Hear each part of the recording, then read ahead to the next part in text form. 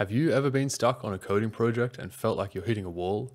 Well, that's exactly where I found myself when I was trying to write a ball tracking simulation for my juggling robot project. But then I discovered the power of ChatGPT.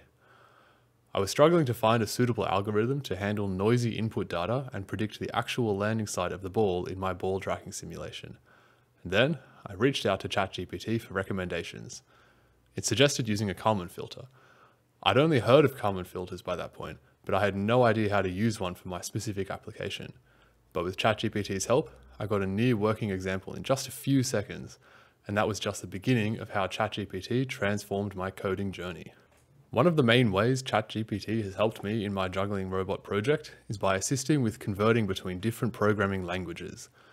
As a self-taught coder with limited experience, I often struggle with understanding how to implement equivalent functions in different programming languages.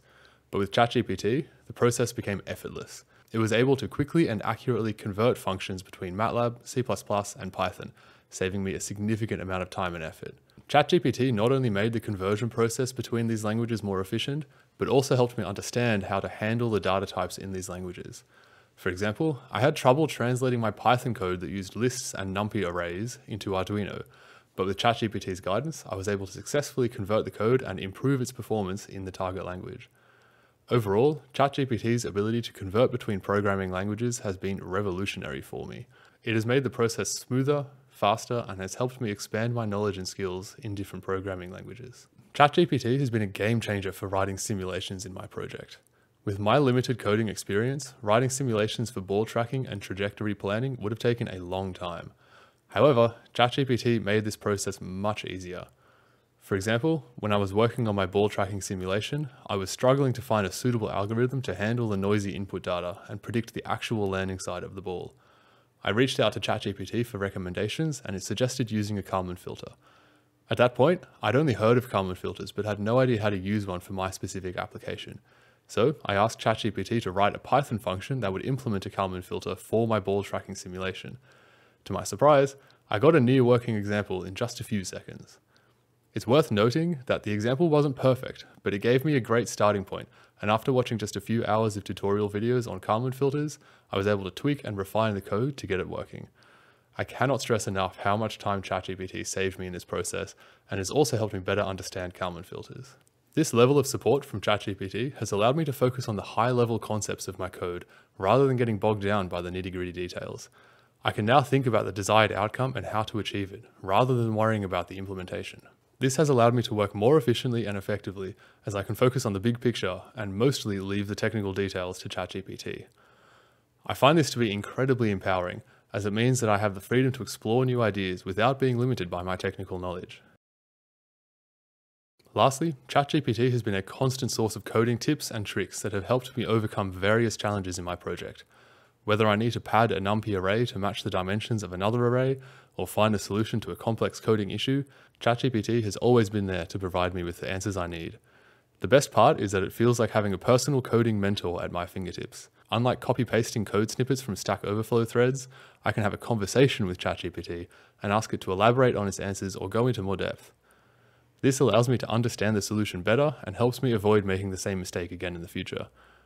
Having this level of interaction has been invaluable for me and has made my coding experience much smoother and more efficient. I cannot recommend ChatGPT enough for anyone working on a technical problem.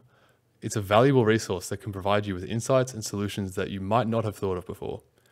Just remember that ChatGPT is not perfect and its responses may not always be 100% accurate, so use your best judgment when implementing its recommendations. Something else that you might encounter is that ChatGPT has a limit on how much it can output for a single prompt. You can still get continuous output by following up with "continue where you left off," or by copy-pasting a line from its previous output. But this doesn't always work, so you may need to retry a few times. If you know of a better or more reliable way to improve ChatGPT's continuity across prompts, please let me know in the comments below.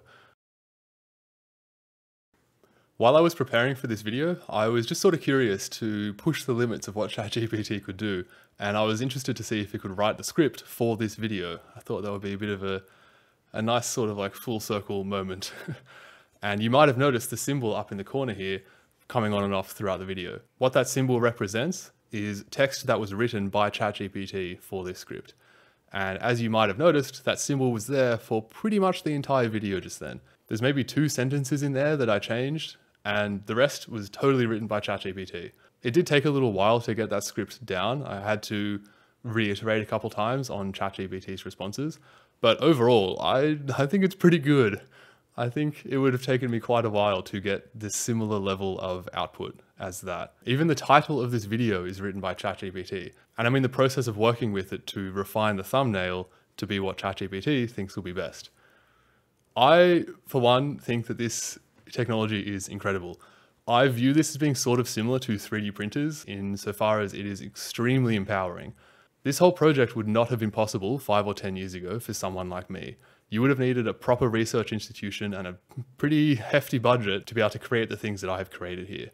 And to me, ChatGPT is just another case of making technology more accessible. I can now do things with code that I would not have had a chance of doing before because ChatGPT can help me with the technicalities and the specifics. It's honestly incredible. If you haven't played with ChatGPT yet, I cannot recommend it enough. I will absolutely be using it more in the future as well. So if you ever see that symbol up in the corner in any of my future videos, then that means that ChatGPT wrote the script for that section. I can't confirm how likely it is that that will be there because I don't usually use scripts because I can't record in this sort of format with the script. But if it's there, then you'll know what it is. Just a quick final thing. I'm going to be moving house pretty soon, so I might not be able to put out another video for the next couple of weeks. Hopefully it won't be too long, but I'm not expecting to be able to get a huge amount of work done while I'm in the process of moving. So don't worry that I'm dead or anything. I'll still be posting, it just might not be for a couple of weeks. So until the next video, have a good one.